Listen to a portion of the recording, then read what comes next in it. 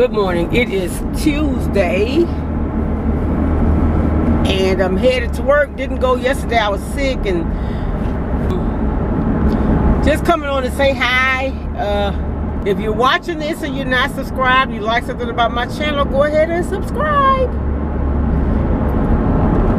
But yeah, so not very much happening. Just I live in Louisiana and our governor, former governor Kathleen Babineaux Blanco, she was actually our governor when during Katrina she passed. She was such a sweet lady. The first female governor we ever had in Louisiana. Well, the only one we've had. But you know, she was subjected to a lot of criticism during Katrina. But Katrina was an anomaly. We never had a storm like that. I don't think since I know since I've been alive.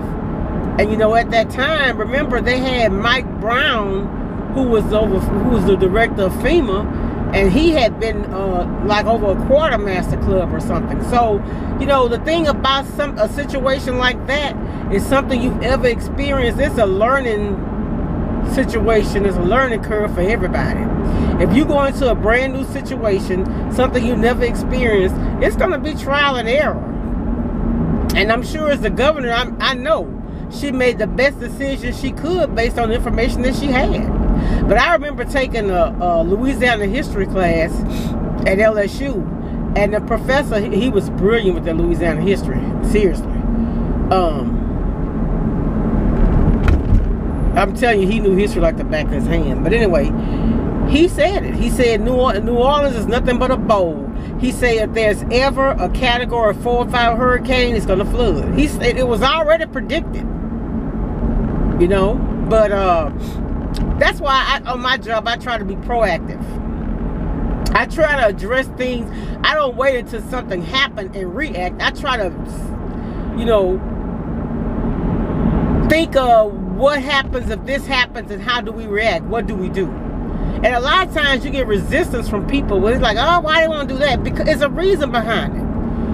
You don't want to be stuck in a situation you don't know what to do. But sometimes sometimes, you know, hey, God does what he wants when he wants. So anytime he does what he wants and we're not familiar, we just gonna have to adjust.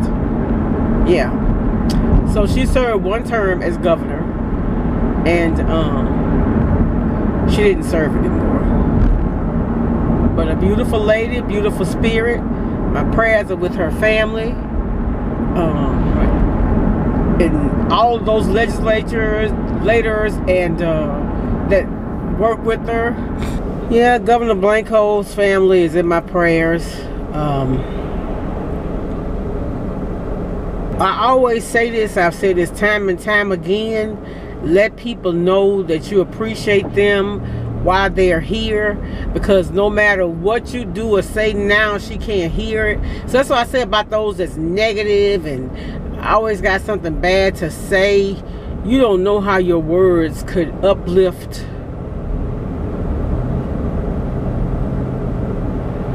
or deflate someone else's disposition. So I always try to think positive, and I always try to give positive vibes in every situation. You understand? Because hey, I ain't perfect either. I've made mistakes.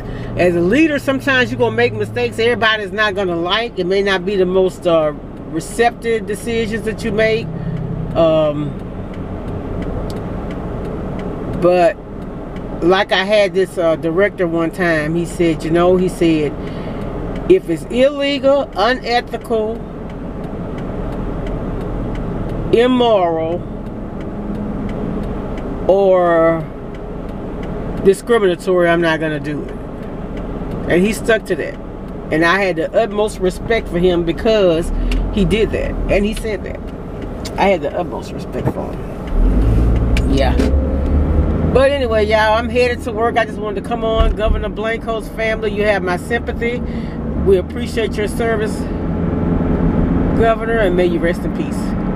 Y'all, have a fantastic Tuesday. To all my shining stars, let your light be a beacon of hope to those who are struggling. Stay positive. Don't let nobody steal your joy. Be blessed. Bye.